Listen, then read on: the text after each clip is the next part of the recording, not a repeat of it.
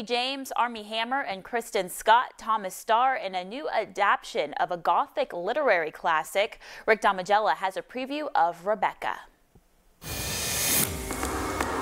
Buffett.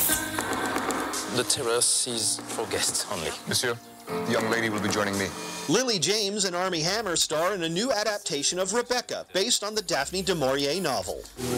Imagine if you could bottle a memory like scent.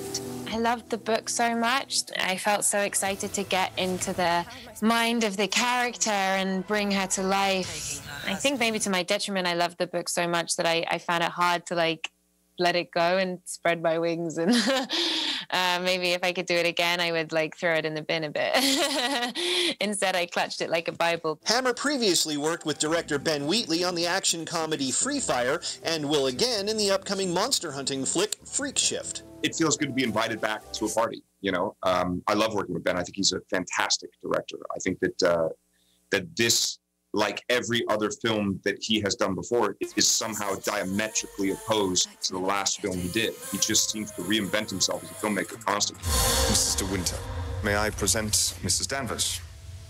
Welcome to Manderley. Kristen Scott Thomas plays the antagonistic Mrs. Danvers. It's so different from the novel, from the Mrs. Danvers of the novel, who's this little mouse-like character. She is a manipulative, jealous, angry, disappointed, grieving woman, and there seems to be nothing more dangerous. You can't go on living in that big old house with a ghost! In Hollywood, I'm Rick Damigella.